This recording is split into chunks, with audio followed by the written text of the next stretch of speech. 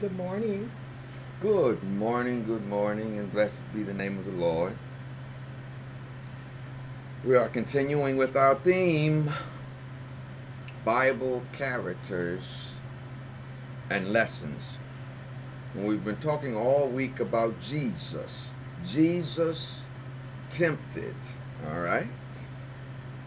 And our subject for today is victory over the world. Victory over the world. And let me just say for clarity, the world is a spiritual condition. Let me say that again. The world is a spiritual condition. It's not the ground you walk on. It's not the earth itself. The world is a spiritual condition, and it is a condition that people are in when they are controlled and driven and motivated by the lust of their sinful flesh.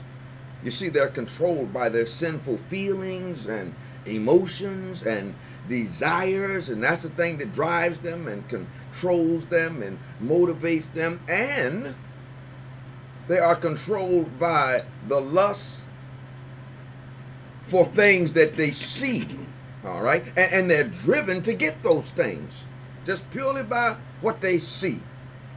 They see it, they like it, they go to try to get it. You know what I mean? They're driven by that. They're controlled by that. And they're controlled by a pride that puts self first of all. And it puts self above all. And so the truth is, this is a description of what our fallen human nature is.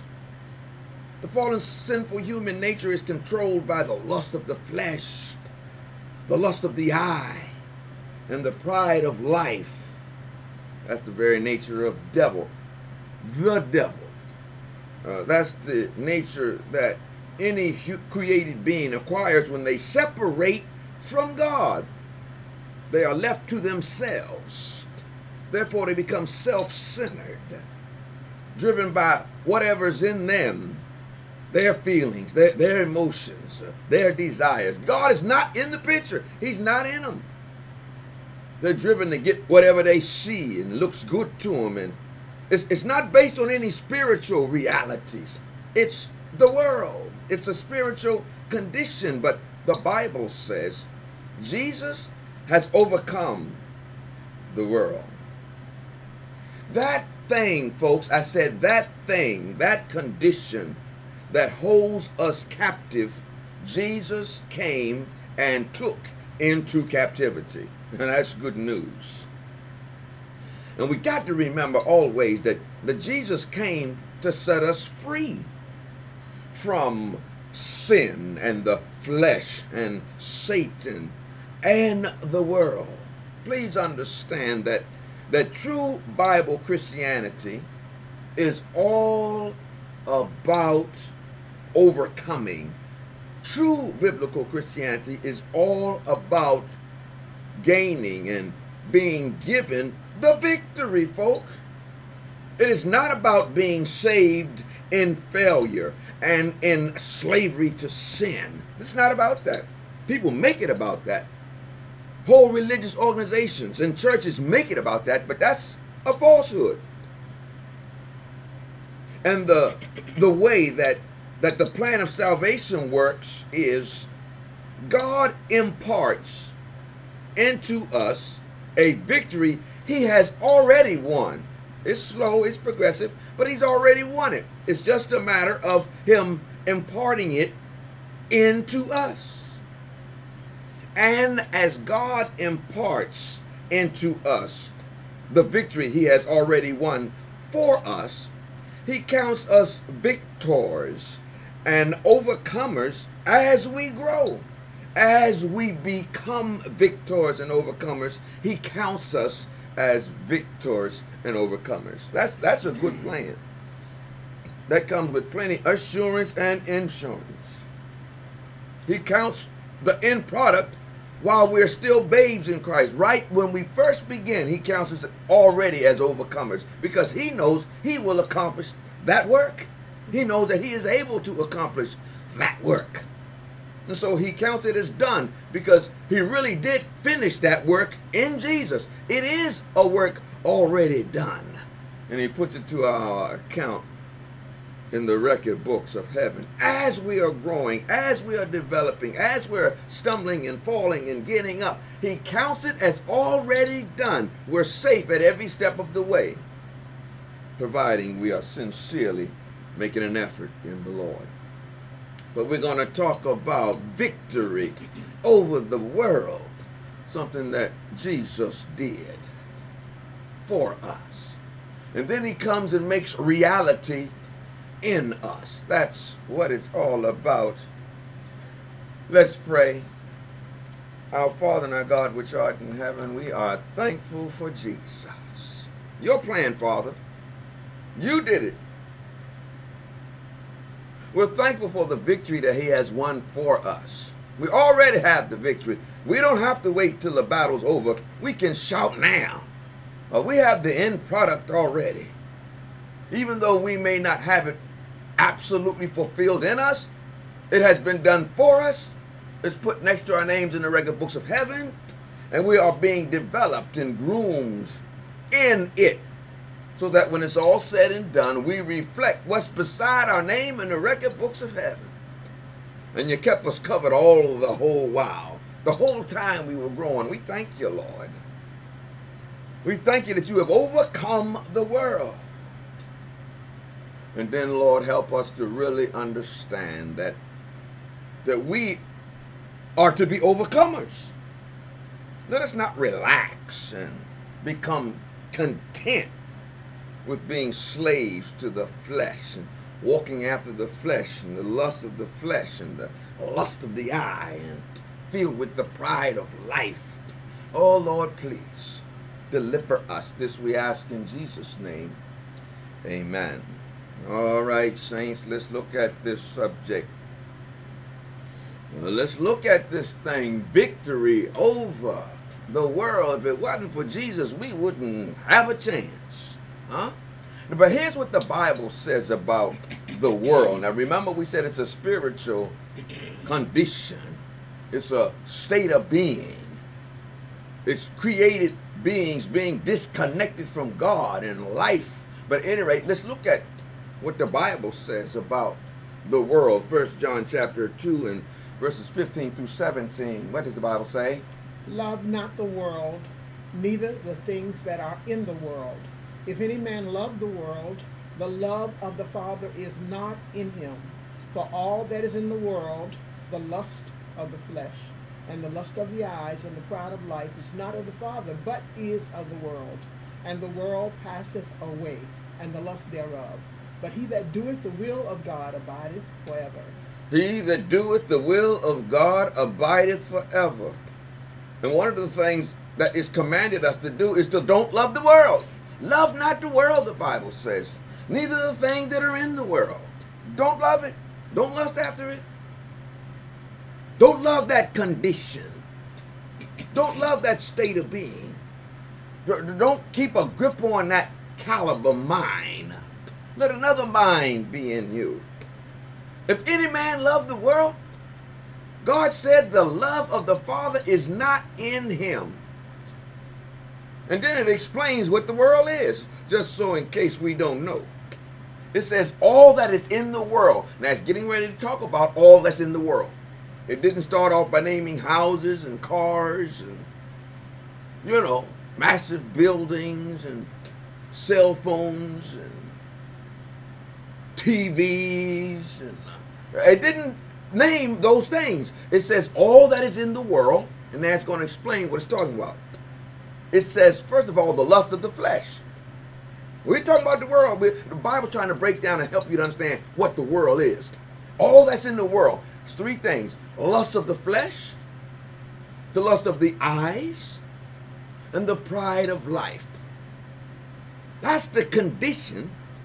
That's the state that makes things be of the world.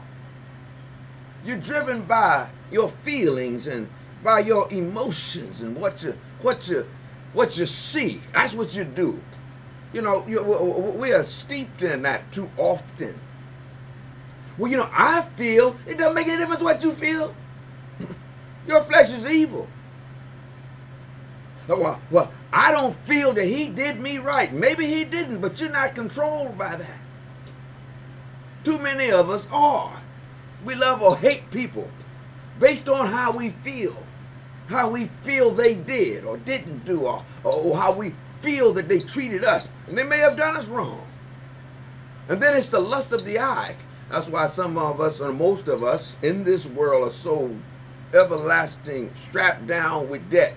It's not from doing the work of God. It's from the lust of the eye. I see that car, I see that house, I see that furniture, I see those clothes, I see that cell phone, I see this, that, and the third, and I want it. I'm controlled by that. And then there's the pride of life. These three things make up the world. Selfish first. Don't want to be told nothing. We even make it be what the Bible teaches. God teaches you got to love yourself first. The Bible doesn't say that. The Bible teaches that you got to take care of yourself before you can take care of others. The Bible doesn't teach that. That's not the way Jesus lived. That's us making that up. It makes rational sense, but it's not the Bible. It is not the Bible. At any rate, God says, love not the world, and it breaks down and helps you know what the world is. All right? Now, the Bible goes on. And we're talking about the world because we want to understand what this thing is. Jesus says in John 7:7 these words. The world cannot hate you, but me it hateth, because I testify of it, that the works thereof are evil. He's telling people that the world can't hate you because you are of the world. See, I testify of the world that the works thereof are evil. Oh, we got this thing in this end of time where you just got to make folk feel good. You don't tell folk about their sins. You don't sigh and cry for the abominations done in the land. Now, we're not saying you have nothing but stuff negative to say, but there's a flip side to that coin, because you can rock the sinner to sleep in his sins. The Bible says that there's a thing that where people only want to hear smooth things. They don't want a John the Baptist to show up. They don't want an Elijah to show up. They don't want a Jesus to show up who's going to testify that the works that they're doing is evil. So if I'm in a condition where just the world loves me, everybody just loves me, everybody speaks well of me, God said, the Bible says, beware when all men speak well of you. John 15:18-20 says what? If the world hate you, you know that it hated me before it hated you. If you were of the world would love his own. But because you are not of the world, but I have chosen you out of the world, therefore the world hateth you. Remember the word that I said unto you, the servant is not greater than his Lord. If they have persecuted me, they will also persecute you. If they have kept my saying, they will keep yours also. If they have persecuted me, they will persecute you also. And we just get so broken and so down and so depressed and so discouraged when people collectively sort of do us bad, sort of talk against us, sort of be against us. Jesus says, I have chosen you out of the world. We haven't gotten on any rocket ship and flown off the earth. We haven't done that. Angels haven't come and flown us off into heaven. That hasn't happened. He said, I have chosen you out of the world. I have brought you out of a certain condition and state of mind. And he says the world, excuse me, will hate you. If you were of the world would love you. But you're not of the world. I have chosen you out of the world. We got to understand that, folks. We have to understand that. We've been mentioning that all throughout the week. John 17, verses 15-18. What does the Bible say? I pray not that thou shouldest take them out of the world, but that thou shouldest keep them from the evil. They are not of the world, even as I am not of the world. Sanctify them through thy truth. Thy word is truth. As thou hast sent me into the world, even so have I also sent them into the world. The Father sent Jesus into a certain condition. God sent Jesus. The Father sent Jesus into a place that was in a certain state, in a certain condition. Jesus says, I haven't taken you out of that condition, that atmosphere that surrounds you. I haven't done that.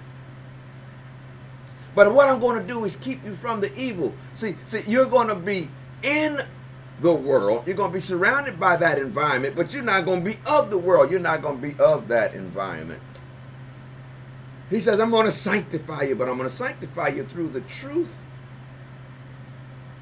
And once I do that, just like the Father sent me to be in this condition, a location where this condition permeates, so I'm going to send you into it. I haven't taken you out of the world. I haven't taken you fully out of the atmosphere of that condition. And the reason is, you got a job to do for others in that condition. But I'm going to keep you from the evil. I'm going to keep you from the evil. We're talking about victory. We're talking about being overcomers. I'm going to keep you from the evil. I'm going to sanctify you through the truth. Let me tell you what the Bible says more about this world and who is the real God of this world. And this is the Bible saying this, 2 Corinthians 4:3-4. But if our gospel be hid, it is hid to them that are lost, in whom the God of this world hath blinded the minds of them which believe not, lest the light of the glorious gospel of Christ, who is the image of God, should shine unto them. I just wanted to highlight who the God of this world is, who the God of this condition and state is, this godless condition, this condition that is controlled by self and evil desires, the lust for things that are not yours, but you want them anyway. You know, Satan wanted God's place. He wanted rulership. He wanted worship. He wanted to rule. He wanted to have a dominion to rule over. None of those things were given to him, but he saw them and he wanted them and he was driven. He put self on the throne. That's the world. And the Bible says he is the God of this world. And if you are of the world, you have the same nature, the same evil nature, and you serve Satan. He's your God, not the God of heaven. And churches are filled with folk who serve another God. They'll work for God or not work for God based on whether it's going to disturb the money they make. They're not primarily concerned about the work of God. They're concerned about material things. They got to pay for what's in their house and their rent and their car, and that sucks up just about all their money. They run around talking about they're poor. They're not poor. They are not poor. They are not poor. That is just a flat out lie. They're deceived. They are not poor. They have more than one change of raiment. They have food to eat. I ain't talking about just some bread and water. They got food to eat. They got appliances in their houses that makes them literally have scores of servants. They push a button and stuff happens. They are not poor. But they believe that lie. And therefore, they spend the overwhelming bulk of their money and time and talents and efforts on the things of this world, the things that's going to be destroyed. But they don't realize that that's being of the world. They're driven by the lust of the flesh and the lust of the eye. That's why they all bogged down. And the pride of life. You better not tell them that. You want to get cursed out and laid out, you tell them that. They're a child of the king. But here's what Jesus says when the devil came to him in John 14:30. Hereafter the prince of this world cometh, and hath nothing in me. Ha! The devil came to Jesus and he had nothing in him. Nothing resonated in Jesus when the devil pushed certain buttons. It resonates in us. All he has to do is show us some stuff and we want it. All he has to do is do something or make other people do a certain thing, and those emotions and all that stuff go off the rail. Been out of shape, ready to get somebody and do somebody in because they have done us in, or we feel like they have done us in. Don't want to hear nothing. Oh, I knew that.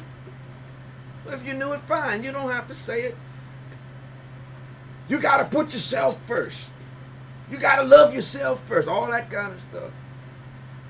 When the devil came to Jesus, he didn't find that stuff in him like he finds it in fallen, sinful humankind. But Jesus tells us this because he knows we're in an undone condition and it's impossible for us to change ourselves. Can a leopard change his spots, or an Ethiopian the color of his skin? God says no more can you change what you are. You were born that way. John 16:33 says what? These things I have spoken unto you, that in me ye might have peace. In the world you shall have tribulation, but be of good cheer. I have overcome the world. Be of good cheer, folk. Jesus says, I have overcome the world. And I've come to give you the victory that I've already won for you. Now, because you're not of the world, you're going to have tribulation. It's going to be brought to you by the devil himself and by the myriad of people who serve him. So you're going to have tribulation in the world. I had it. But be of good cheer. In spite of your tribulations and troubles and trials and persecutions and ups and downs, you're going to have tribulation. But I have overcome the world. And if you have me, you have the victory. All right? If you have me, you're an overcomer. You might be growing. You might be a babe. You might be young. But you are an overcomer because of me. I've already gotten the victory for you. And I've already put the victory next to your name in the record books of heaven. I have overcome the world. Oh, we're talking about Jesus. The one who was tempted and overcame in every point. And he has come to give us the victory. So much so that Matthew 5:14-16 says this. Ye are the light of the world. A city that is set on a hill cannot be hid. Neither do men light a candle and put it under a bushel, but on a candlestick, and it giveth light unto all that are in the house. Let your light so shine before men, that they may see your good works and glorify your Father which is in heaven. Now, this is an amazing thing. You remember we read earlier where Jesus was talking of the Father who sent him into the world.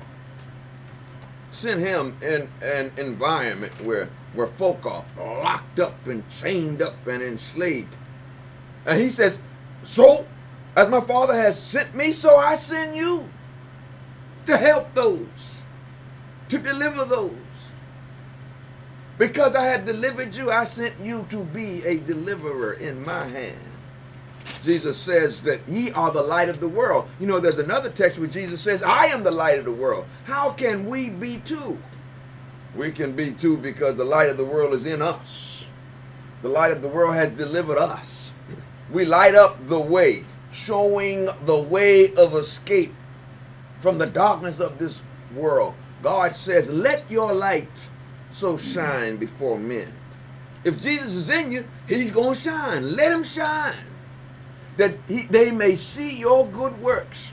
It's not like you sit around and do nothing like so many of us as professed Christians do. We don't do anything for the Lord. Why do you mention that so often, Elder Ryan? Because we got to come out of that state. We don't do anything. But look at the Bible and attend church maybe once a week. If we're real faithful, maybe to be twice a week. We can't live like that. That's not what Christianity is about. You can't put a light under a bushel and think it's going to be all right. You have to put it on a candlestick. You have to let your light shine so that others might see, others might be influenced by what you are and whose you are.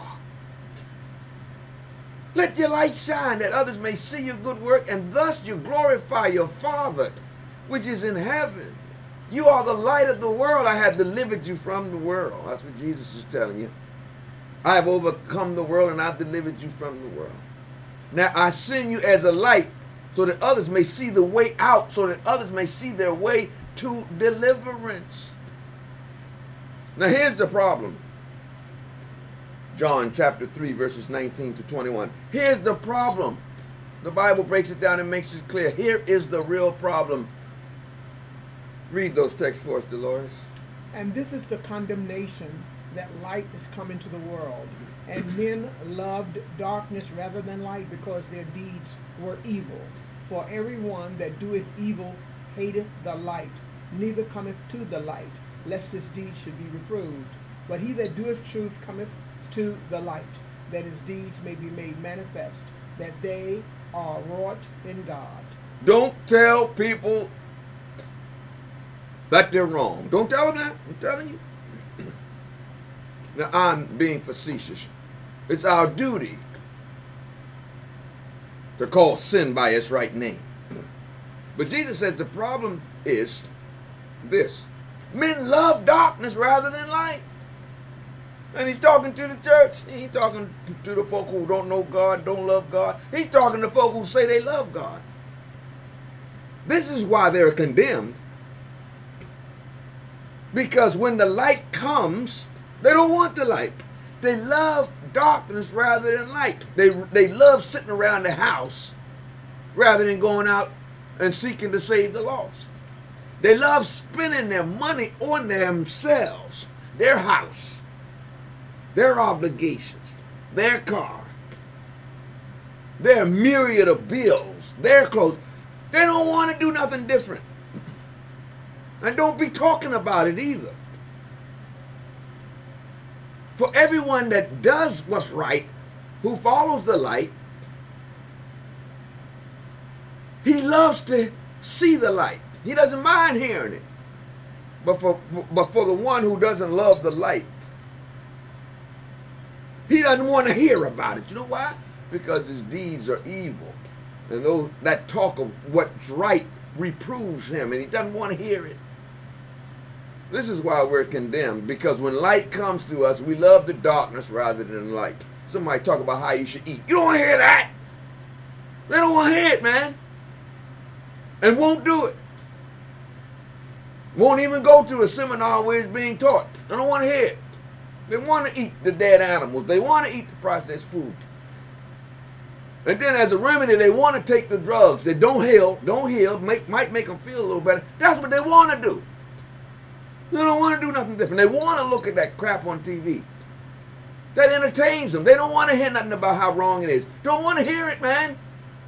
And a myriad of other things. They don't want to get up and do nothing. They don't want to hear somebody telling them always get up and go across the road and go down the road and go 2 blocks over. They don't want to hear that stuff, man. The Bible says in 1 John chapter 5 and verse 4 and 5, here's what it says here. For whatsoever is born of God overcometh the world. And this is the victory that overcometh the world, even our faith. Who is he that overcometh the world? But he that believeth that Jesus is the Son of God. Whosoever is born of God overcometh the world. That condition that you were born in, that condition that enslaves you, is no longer a reality with you. You've been born again. That which is born of the Spirit is spirit. That's what the Bible says.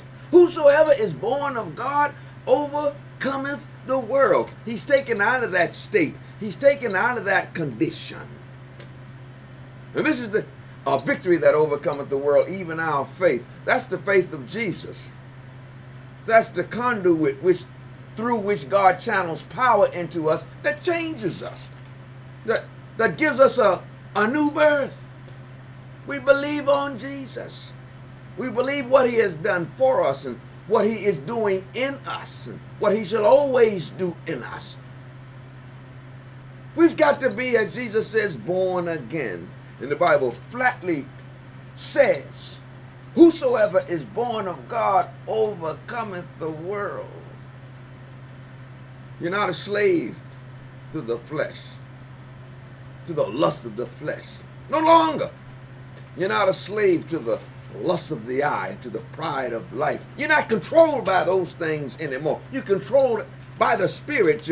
You'll walk after the Spirit. It's not the things of the world that are first anymore. It's the things of God. Oh, let's pray. Our Father and our God, we're thankful for your word of truth, Lord.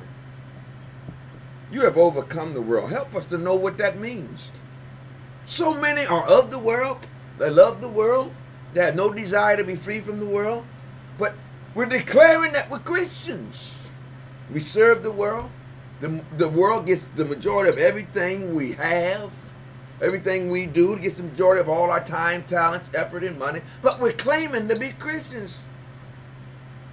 And we don't want to hear too much about that we're wrong. We don't want to hear that. Oh, Lord, help us, Lord. Make us genuine overcomers. Let us genuinely be born of the Spirit and live like Jesus lived. Too many don't want to live the self-sacrificing, self-denying life of Christ. Do we live the life of Jesus? Let's look at ourselves. Help us to do that, Lord. Do we live the life of Jesus? He didn't have anywhere to lay his head. He worked for others. He worked selflessly. He put others above himself. Oh, Lord, help us to be genuine Christians. This we ask in Jesus' name. Amen. Praise the Lord.